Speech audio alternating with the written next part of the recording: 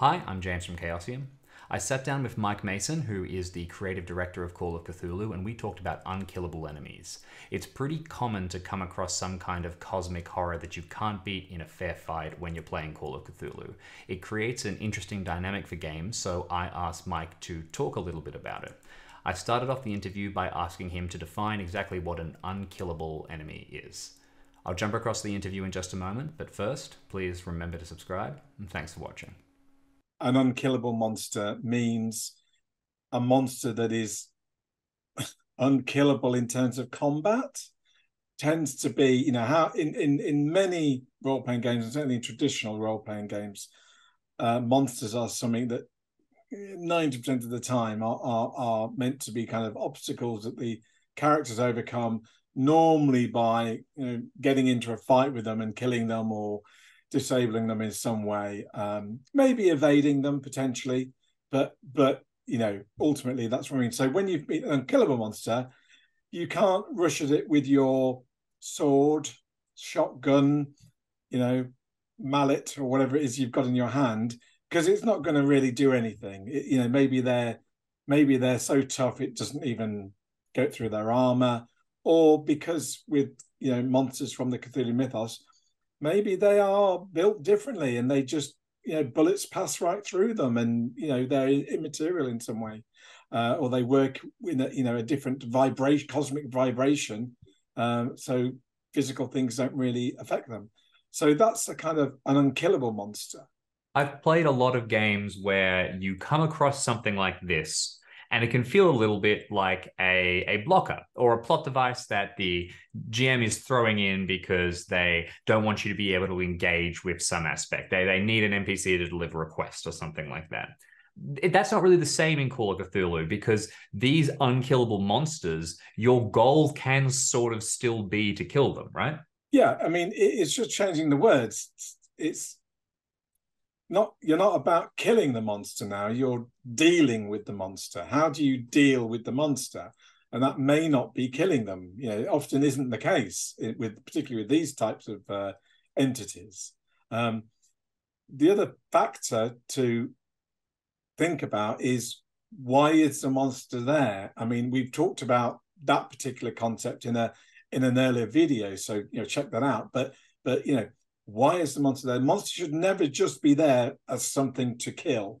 It's more important than that. It should play a stronger role in the plot effectively. So bear that in mind. Don't just throw monsters into a game with no thought. So, can you give us an example from the Call of Cthulhu scenario or campaign catalog, where you have an unkillable monster that the players still have to deal with in a pretty major way as a core part of the scenario? An unkillable monster. Let me talk about the first time I, as a kind of a player and a keeper, kind of really experienced one in game. And that was in a really old scenario that actually has never been professionally published. It was actually in a fanzine, and I believe it was in the Dagon fanzine, the old British Call of Cthulhu fanzine back in the day, published by Carl T. Ford, who unfortunately is now passed. I mean, I'm going to have to spoil the plot somewhat to kind of tell you about it, so please bear with me. But it's all about a Hound of Tindalos. And so it's maybe, back in the day, one of the first times we'd encountered a Hound of Tindalos. And the Hound of Tindalos, the way it's set up in the scenario is, if it becomes aware of you, it may start to hunt you as well. So it may have an original kind of quarry that it is going after. And in this case, it's a particular NPC in the game. But as you interact with that NPC and you have encounters with the hound, you fall into its radar. So it now pursues you. And how, I mean, there are ways potentially to kind of kill a Hound of Tindalos, but it's really, really hard. And when you're dealing with Call of Cthulhu characters who are just a bunch of average people in England in the 1980s, without access to guns because it's in England and all the rest of it, it's really hard to kill it. So, and as we know from the kind of fiction around Hounds of Tindalos, is that they travel through the angles of space. So one way is to kind of solve it is to try and get some plaster and fill in all the angles in your room so you're living in a circle. But of course, you can never leave it, because once you leave, the hound will come out the angles of outside your house and get you. So that was the kind of one of the first concepts, and we always called that a no-win scenario, because there is technically a way to solve the scenario, but you can't kill the monster. You have to deal with the monster, and in this case, I think there's an option to, if you're really lucky, maybe try and imprison it and then bury it in the ocean somewhere, so hopefully it stays put. But ultimately, for the majority of games, you're just not going to kill it, and it's probably going to get you, or you're going to end the scenario a bit like the end, a little bit like the end of Salem's Lot, where the heroes are forever going to be chased by vampires because they've killed some and the other vampires don't like it, and they're always going to be always looking over their shoulder. And so the scenario can kind of end with the PCs still living, but forever they're going to be looking over the shoulder and every angle in a room in case the hound comes out. And it's quite a nice ending for a horror game, that they are doomed but not quite yet, kind of thing. So that's one way a kind of unkillable monster kind of configure in a game, I guess. How are players meant to deal with monsters that are way beyond their capacity to take on from a mechanical perspective? When it's down to narrative or strategy, what's the first steps you should be taking as a player? There are a number of means to deal with an unkillable monster in terms of what is available in terms of the game. This does link back to why the monster is there, because obviously if you're going to put a monster in the scenario, you kind of need to at least be fair to the players and provide some potential ways of dealing with the monster. But those kind of things can include, often it's magic, it's a spell. It may be as simple as finding the spell to banish the creature, to dispel it back from wherever it came from. It might be a spell that kind of traps it, or somehow weakens it, that it wants to just leave and go and lick its wounds on the other side of the universe, or wherever it may be. So there's magic, and you can kind of expand that into magical artifacts, which could do similar things to the spells. The other kind of clever trick with the spell is to summon something else to deal with the monster for you. So you might, for instance, you might summon a different monster, and because you've managed to successfully bind it, so it's kind of under your command for a short time, you can say, get rid of that thing, or whatever it may be, however you want to deal with it. And so you could use monsters against monsters. I mean, obviously that's always a risky thing, but could do. It might be that you summon something really big, and hope that it kind of has a side effect on your monster. So let's, for instance, let's summon Yog-Sothoth to deal with the Dimensional Shambler, because Yog-Sothoth is all about kind of time and space, and as it appears, it might alter time and space around the vicinity, and thereby almost trap the Dimensional Shambler in one of its bubbles, which gets sent gates away to somewhere else, or another dimension even. But it's dealt with for you. Obviously, you've now got to deal with that. You've summoned Yog-Sothoth. That might be creating a bigger problem than you had to start with, but you have dealt with the monster you were trying to deal with. So there's those kind of things. And then, you can expand that out into a lot of monsters are immune to bullets and physical mundane weapons, but they may be susceptible to magical ones. So again, you might go and find one, or find some spell that you can make, this dagger magical, so it will pierce the dimensional flesh of this thing, or whatever it would be, which kind of gets into fighting again to some degree, but that's a potential. It might be that you ward the item, the weapon. It can't kill them, but it can kind of hurt them, or make their existence here uncomfortable enough that they want to leave. So you kind of like, hitting it with a stick a bit till it goes, I'm fed up with this, and it disappears. So that's another potential. Really, there's always science. You could maybe work out, if the scenario allows you to determine that a monster has a particular weakness or susceptibility to something, that you can actually engineer or create with science and technology, then you could do it. I mean, a great example of this is a movie, the classic movie, The Blob. starring Steve McQueen, and there was a remake some years back, but pretty good remake, where the blob just eats everything, and as it eats everything, it just gets bigger and bigger and bigger. And so by the end of the film, it's like the size of a city, well, size of the town. And you can't, because it's a blob, it's like a big, Janata Singh, swords just get sucked into it. However, one scene earlier on in the film where the heroes are hiding from it, and they hide in a industrial freezer, and the blob's kind of slipping under the door coming for them, and then it feels the cold and it backs away. And so through the course of the film, they work out the blob doesn't like the cold.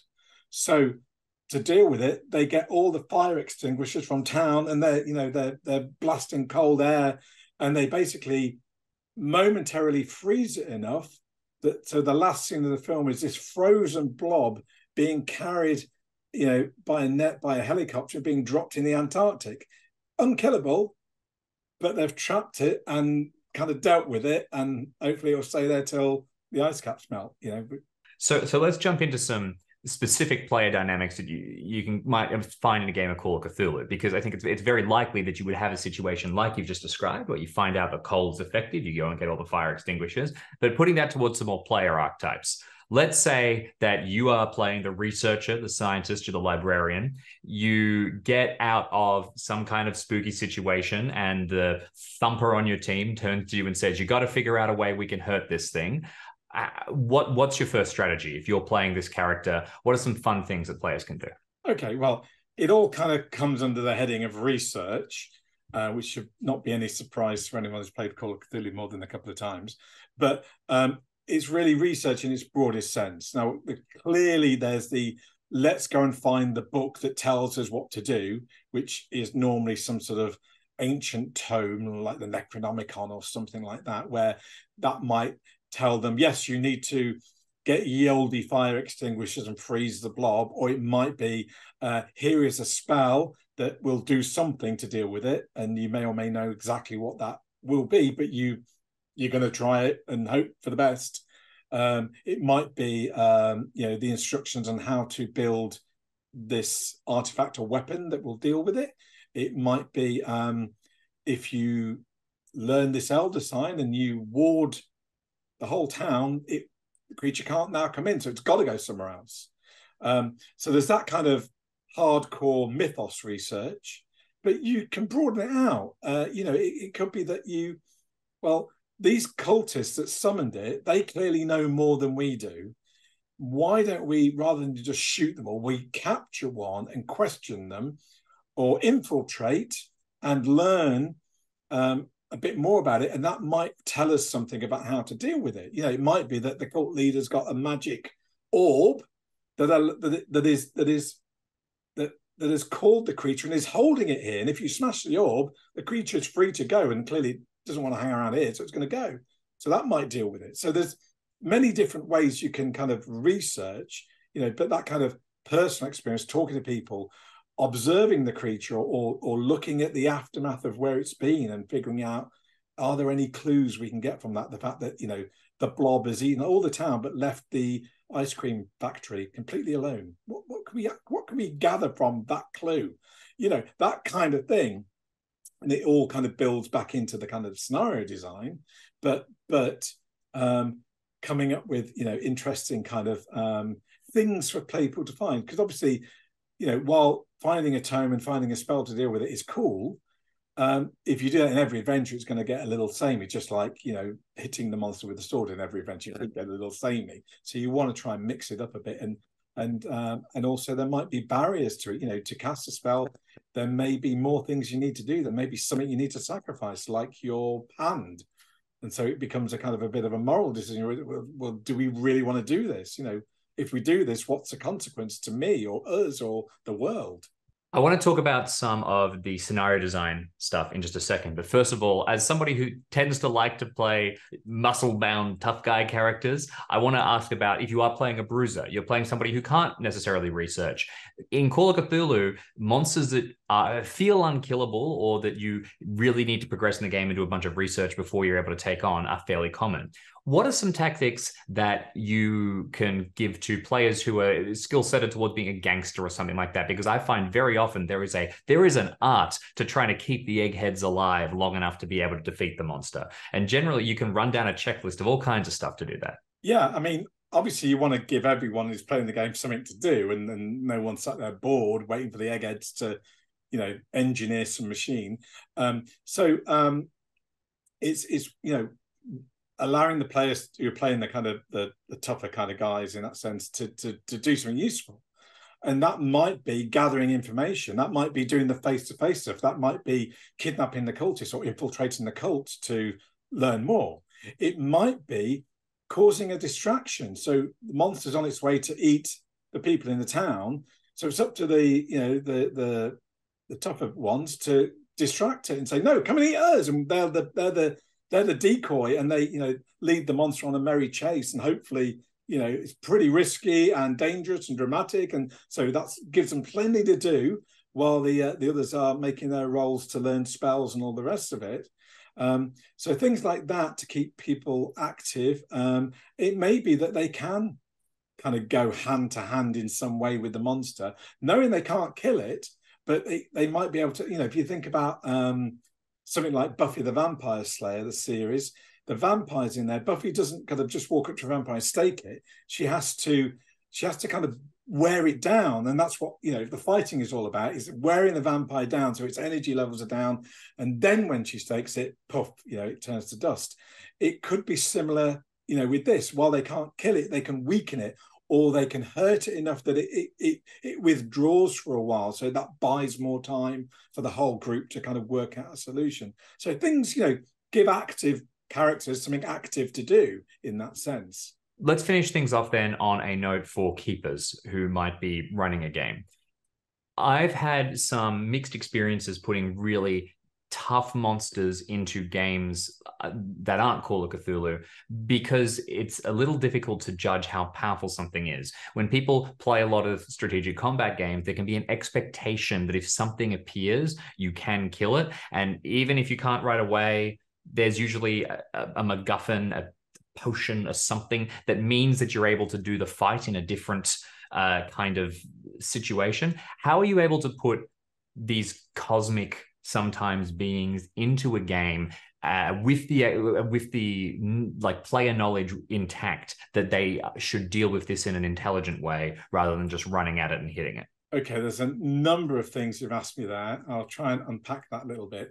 Okay, number one, as a shorthand in determining is your monster more powerful than you thought it was, is when you're looking at it in the book in terms of its stats and things, look at how many attacks it's got and look at what those attacks do. If it's only got one attack, I mean, it tends to be a shorthand. Monsters with one attack, if they're bigger than humanoid size, tend to be a pretty powerful one-hit wonder. So it might do 8 or 10 plus damage with one hit, which, just equate that to 1 PC a turn is dead. Yeah. Whereas it might have 4 to 8 attacks, and they're all in the region of 1d4 to 1d6, something like that. So no one hit is going to necessarily kill a PC outright, but it will do a serious hit, and it will, let's just assume it always hits and it always does worse damage. It's going to take at least 2 to 3 rounds per character for them to die when they meet the monster. So that's just kind of cold, hard facts to give you as a kind of a working point to think, okay, my group is, I've got 4 characters. This monster deals 1 attack a turn, and it does 1d10 or 1d20 of damage. Yeah, they're going to survive at most 4 turns, and then they're all dead. Yeah, is that what I want in the game? Will the players be happy with that? So you need to think about whether you're going to use that monster, and if you do, what am I going to help the players to have to overcome this? Are they going to get access to some sort of armory spell, or whatever it may be that mitigates it, gives them a bit more of a chance. Now, the other thing is, obviously, Call of Cthulhu, unlike a lot of games, is unbalanced by design. It is a mirror, in a sense, of the real world, and bad things happen even unexpectedly. And that's related into the fragility of the characters and their low hit points and being able to, on your first day out investigating, you could meet a deep one and kind of an average size opponent. You could run into a Shoggoth. Yeah, that will probably eat you straight away. But that's life, and that's a Cthulhu mythos. And that's why the game is a horror game, because the threat is real in the sense of the characters. However, so trying to understand the kind of where the monster fits on the scale, but understand where the monster is in your story. What is its purpose? Monsters are more than just eating, killing machines, unless they're Jaws, which then they would be eating and killing machines. But they are more. They often have got an intelligence equal, if not above, your kind of human character intelligence in the game. So they're not, brainless eating zombies in that sense. They have their own mysterious agendas, which we don't need to know what they are. They're just mysterious. So they don't necessarily they won't necessarily attack PCs on site. They may be curious about, these may be the first humans the color out of space has ever experienced, because it's just landed. And so it kind of observes and it kind of tests and sees what happens, and then learns, oh, I can feed off these people, maybe. Just think about it kind of being a new to the environment situation, or it's got another agenda. It's not interested in the PCs because it's going after the gem of Arg, which is sat in the museum, because really that's secretly something else to do with the mythos, and it wants to eat it and get its power, and that's really why it's there. So think about how your monster fits into the story. What is its component in your larger story? Where does it fit? It might be that it is the story, that it's landed here, it's arrived here, and the whole point of the story is to deal with the monster in some way. That kind of goes back to that you in your small corner scenario described with the Hound of Tindlos. The scenario is dealing with the Hound of Tindlos. There's nothing else you can really do once that starts. So working out what are the options the players could come up with, pre-think some through to, help the players out a little bit if they need a clue or a bit of a tip, but allow some latitude, allow the players to have, their own ideas. And if they sound really cool and dramatic and would really help the story, then why not? Yeah, but that sounds like it's going to work. Let's give it a go, and see what happens. So, being a little flexible. And then there's one other option, that you are playing an unwinnable scenario because you want to do an unwinnable scenario, and your players are kind of up for it. I mean, it's always a catch-22. Do you let your players know this is an unwinnable scenario and thereby kind of take a bit of its bite away because the players know that up front? Or do you want them to get the full impact of like, oh, we could never win, how terrible, and the horror comes on them? And that really comes down to knowing your players well. So an unwinnable scenario is not really ideal for a convention where you don't really know the players and you don't really know how they're going to take it. And that might be one where you would advertise that this is a really hard scenario, almost impossible. Very likely your PCs will die if you play this. So you're kind of giving some headlines up front, so people are kind of set up for it. It might be your home group where you know the players really well, and you can spring that kind of surprise on them, and they can have a moan at you and throw, popcorn at you at the end because you've been a terrible, terrible keeper. But we really enjoyed the game, and next week we'll get back onto our normal campaign where our characters might live more than one session, kind of thing. But it just comes down to, what are you going for? What do your players want? You might have group players that just are never going to like that kind of scenario, so don't run it for them. Change it up, change it that the monster can be dealt with in some way. They can banish it off with a spell, or trap it down the mine, or it's, it doesn't like heat, so they, instead of the Antarctica, they drop it in the desert, or something like that, that allows them to deal with it and have a sense of victory. And of course, a lot of these ways of dealing with it is just to put it off for another day. Even if they've trapped it in the desert, what happens on that freak weather incident where the desert suddenly cools down because of this terrible storm that comes in, and it reawakens and leaves, and then comes looking for them again. And they've now got to deal with it, but just later on, and it's a new challenge again, kind of thing. So there's lots of ways you can make it happen, and it's great sometimes building into the character's arc that kind of sense of like we've kind of dealt with it, but not really.